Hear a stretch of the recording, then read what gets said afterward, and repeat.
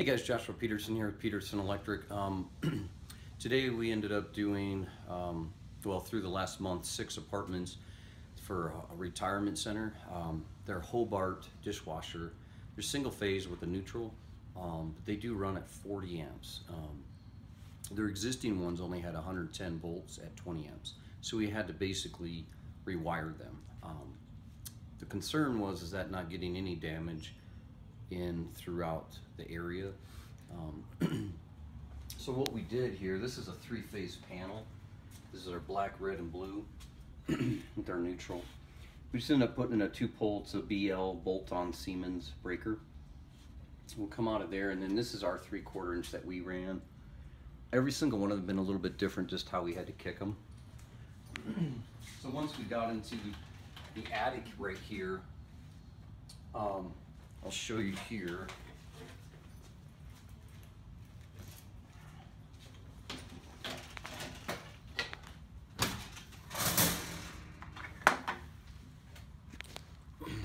We just came up into here and bent a conduit here, and then 3/4 flexed.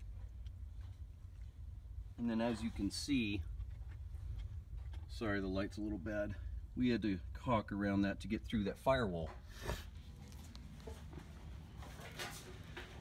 Before I move on, I just want to say that this fish tape is amazing. Little trick of this trade, because we had to go through 3 different areas of firewalls, including the ceiling, almost 4 areas. We had to seal it, but we had to flex between the hull, and I'll show you. This is the only thing that would push through. Normally I'm a guy that says if it's not Klein, it's not mine. But this right here by Southwire, fantastic fish tape, guys. 125 foot, just plenty for what I do. This whole raceway run was probably up 90 feet. Then we flexed all the way through here, got up and down into that attic hole.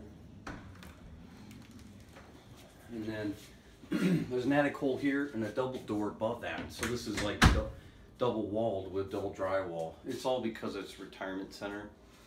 Just ignore my strap right here. We gotta get a nut on that. But we flexed it into the conduit by using a flex connector to a rigid 3/4 inch coupling to a 3/4 inch set screw. And so we literally will push that fish tape all the way down. No problem at all, no soap. Fantastic fish tape. Once we've come down, we've already knocked out a hole right here. We will come through here next week, and then we'll be able to push a 3/4 inch flex into that and lock that lock washer, and then replace this dishwasher. So just wanted to help you guys out. The other trick was that you have to use a steel flex on this, and I used some J hooks which look like this. Perfect for the 3/4 inch flexing it. But again, you don't want that soft flex, you want that hard steel flex, because that seemed to push a lot better after our first one. We did the next 5 like that. And then also, guys, just a wire spool like this little racks right here. A lot of you electricians already know all that, but anyways, give us a call. Hopefully they'll help you out with a little bit what we're doing here today, and see some other stuff we do. We do a lot of residential, but small commercial applications like this. Thanks.